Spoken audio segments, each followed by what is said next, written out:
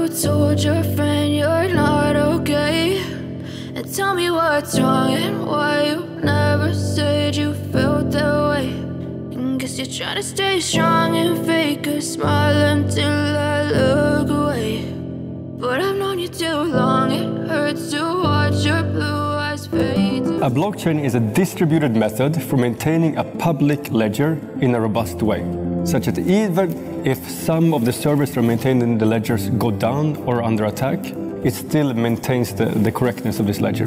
There's a tremendous amount of hope and a tremendous amount of hype, and this is common with any new and exciting technology. The most common application, of course, is to creating a cryptocurrency. But more generally, this is just a very good method, a very robust method for maintaining a database across many different computers. People have a lot of misconceptions about what blockchains can do. One of the things they can't do, for instance, is store data confidentially. Blockchains are designed for transparency. In order to understand for what applications blockchains make sense, you need to first understand what problem blockchain is solving. People who take the course will devise new ideas about where blockchains can be relevant in their own professional lives, and perhaps devise new blockchain-relevant technologies. Think about ways that blockchains can be applied that others haven't yet conceived of.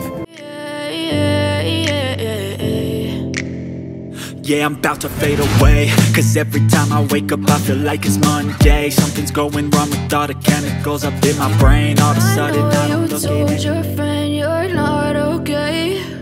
And tell me what's wrong and why you never said you felt that way. And guess you're trying to stay strong and fake a smile until I look away.